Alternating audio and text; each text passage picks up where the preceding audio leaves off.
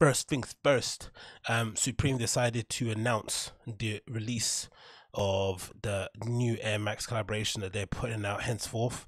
I thought they were gonna do another one. I thought it might have been a Tailwind Air Max or something along those kind of lines, but maybe that's something we're gonna see later in the season. But Supreme, have, usually have always kind of pulled the Nike collabs off really well.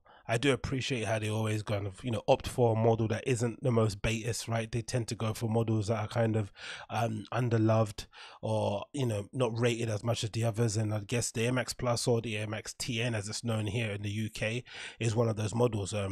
It kind of gets overlooked when you look at stuff like the 98 or no 98, you look at stuff like the 90 and 95, which the probably the most popular Air Max models here in the UK and maybe worldwide.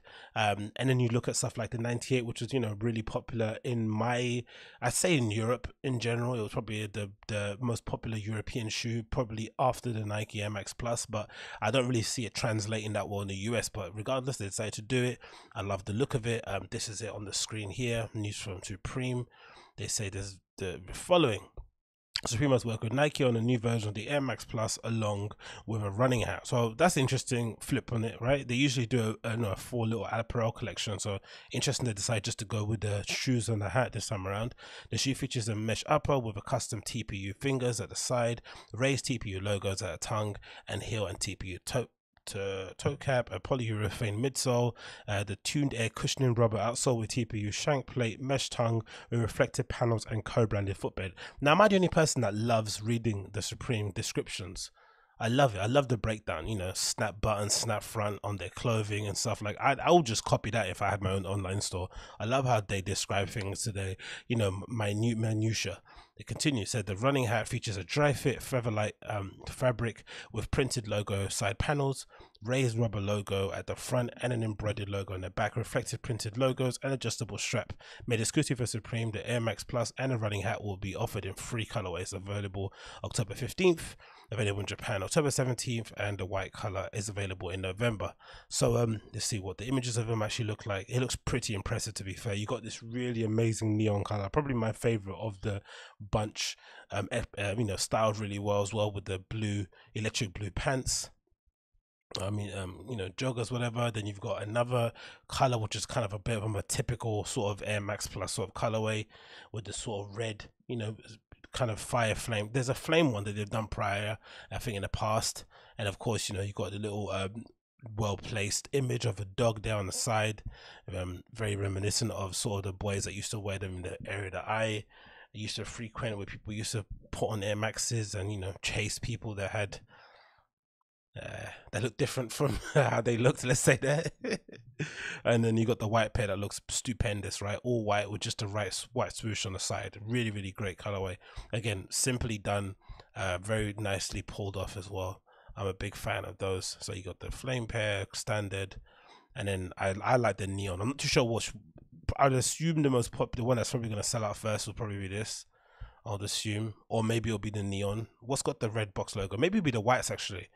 Yeah, see, the white might sell out quickly because they've got this on the top, right? They've got the box logo, in the classic sort of markup. So that might be the one that ends up selling out quicker than everything else.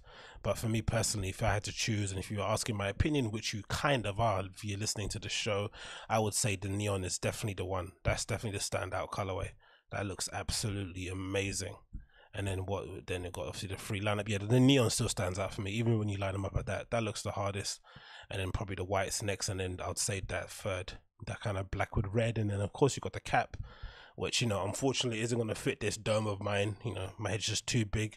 This was I remember back in the day in Foot Locker, right? They used to do this thing where they'd sell these TN tracksuits. So at the time when tracksuits were big, there was like the standard tracksuit, and then they had like the kind of Air Max Plus sort of range that they usually do to match up with the shoes. So if there was a special release of a shoe, this was when they used to sell TNs and Air Maxes for like 120, sometimes 140, right? If you went on Littlewoods, like they were really, really expensive. So if you're a kid now and you're complaining about the price of shoes, let alone the access, trust me, it was the same back in the day.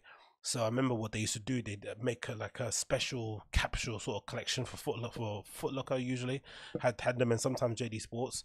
And usually you'd be able. I remember this was back in the day when Foot Locker used to do like t-shirts for like what 3 for 30 or 20. I forgot how much it was, but there was always like a free pack you could get. They'd be on like those kind of, you know, tables that they have on Foot Locker, and you basically would have to go really early in the day. By the time, if you went late in the day, that table would be like a, you know, it kind of remind you of a Primark, you know, bit of merchandising where everything will be everywhere. But if you went early in the day, you were able to choose a really cool Nike t-shirt with some, you know, snazzy logo on it, some variation of Just Do It. And then they also, so then they'll have that, and it had the normal rack of tracksuits that you could purchase, right? That were like anywhere between the price of like 50 to 80 pounds. And then they had these TN tracksuits that were usually on the mannequin on the front, and usually just the jacket alone would be like 60 quid, and you'd be like, what? It'll blow your head, and it'd be like insane to do. And so you can imagine the whole suit would maybe fetch you about 110, 120. And back then it was expensive. So imagine what the kids are paying now for these Kith and Pata tracksuits that go anywhere between from like, you know, 180 pounds plus, like sometimes $180, whatever it is. They're not the cheapest. So it's really interesting to see the change in things. And I think in general too, from what I've seen anyway, kids mostly avoid wearing not avoid, but they're not, it's not like a tracksuit isn't the staple it once was in a boy's wardrobe as it was when I was in school. Like you had to have a really banging tracksuit when I was in school. You couldn't get away without having one. But nowadays it feels like kids are probably a lot more fashion conscious, so they'd probably opt for, you know, some variation of some jean with some chrome hearts badges on it, some expensive trainers, some really you know, high fashion menswear outerwear piece, maybe some, you know, core streetwear brand, skateboarding brand top or something. But regardless, their outfits will fetch, you know, in the high thousands already. You know, because, you know, a tracksuit is a good equalizer, because it allows people like myself, especially when I was growing up, who didn't have much money, it allows you to flex without having to spend too much money, right? If you have a decent tracksuit, even back then, you could basically wear the jacket with a pair of jeans, wear the bottoms with a different hoodie. You could just mix them up and kind of stretch out your tracksuit for as long as you can. I remember even myself, I only had like 3, maybe 2 tracksuits that I purchased, and I think one was purchased from Foot Locker Sale and the other one was purchased from Sports Direct. They weren't the best things in the world, but the way I took care of those beauties, man, you would have thought I kind of bought, you would have thought flipping Phil Knight gave them to me by hand, mate. I took real care of them, washing those things by hand in the sink, in the bathtub. You know, all your hands get all red and shit, because I didn't want my mum to put it in the washing machine and fuck it up and shit, right?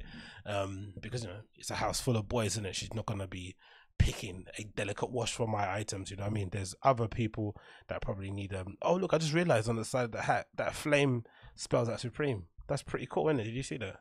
I just noticed that now, just talking. That's really cool on the side of the hat. You got this sort of like airbrush pattern that spelled out Supreme on the side. That's amazing. I wonder who did that. I assume somebody in-house, right? Probably ended up designing that. Does that cover the same thing on the shoes too?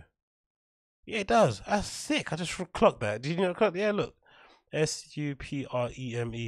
That is fucking awesome. These are really nice, man. That green pair is beautiful. I'd wear the fuck out of that, really, to be honest. But yeah, check those out. Releasing sometime this week.